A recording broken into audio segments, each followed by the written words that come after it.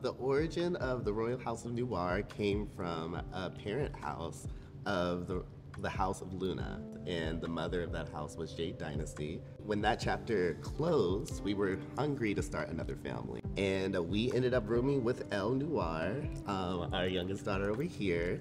Each one of us were friends first before we hopped into a house, and that's how it's going to remain. Like, the rest was kind of history, and now we are the Royal House of Noir. Our mission is to be black. Yeah. We are Seattle's only all-black Kiki house.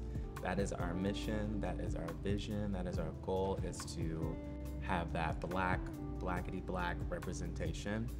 Also to represent the black trans folks in the community, obviously, that started all of ballroom, the reason that this all exists.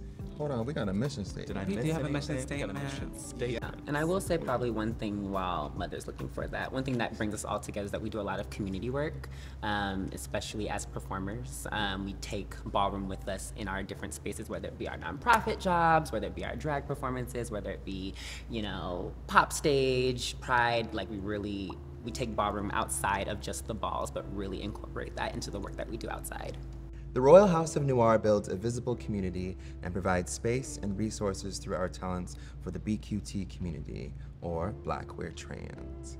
The Royal House of Noir aspires to excellence and success within themselves and fellow BQT in hopes to inspire others. The Royal House of Noir is a house where you can be who you are in a safe environment and feel uplifted, empowered, and celebrated.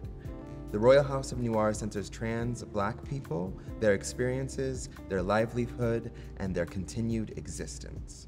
Specifically, Black trans women have paved the way and are vital to the future of our culture. That was like our first official meeting as the House of Noir.